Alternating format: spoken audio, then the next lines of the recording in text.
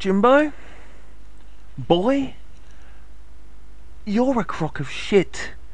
You're a boozed, selfish thug.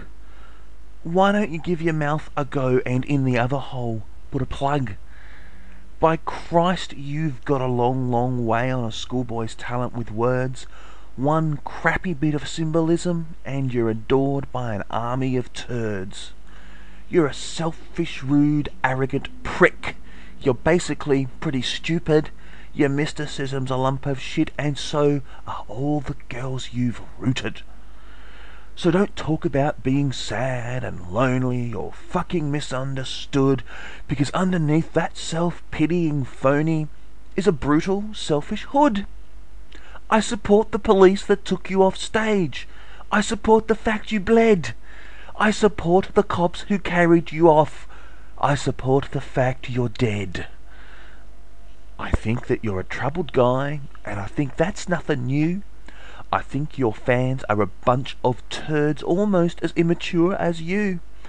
And when I'm in my supermarket and some prick pushes in front of my trolley, I'll be reminded of your stinking bravado, and I'll ask the cunt to say sorry.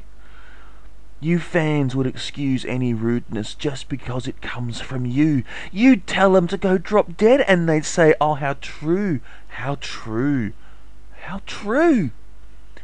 You need a 9-to-5 job, Jimbo. You need to get to Flinders Street by train. Go find yourself a regular income. Maybe then you can write a song about pain.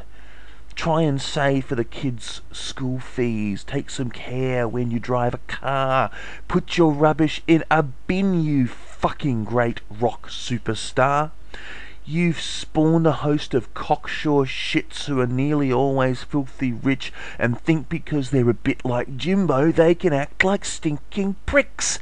An army of brainless arty youth that look down upon us common plods, but they barrack for good old Jimbo like the fucking Richmond cheer squad.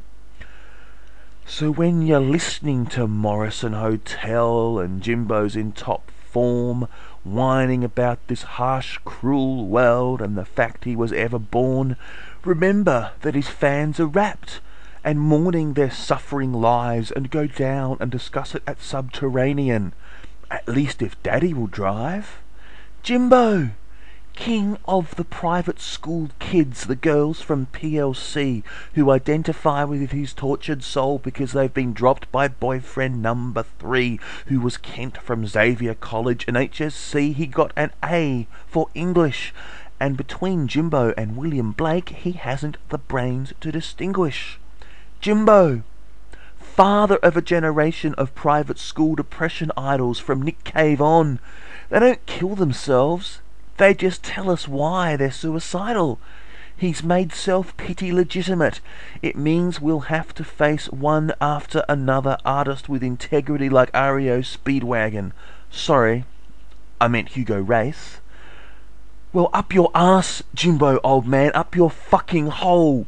You're a prick, pure and simple. It's about time, you were told. And up your arse to all your fans. Up your arse to your tortured artistic hell. And while we're fucking at it, up your arse to Morrissey as well. Up your arse to Robert Smith.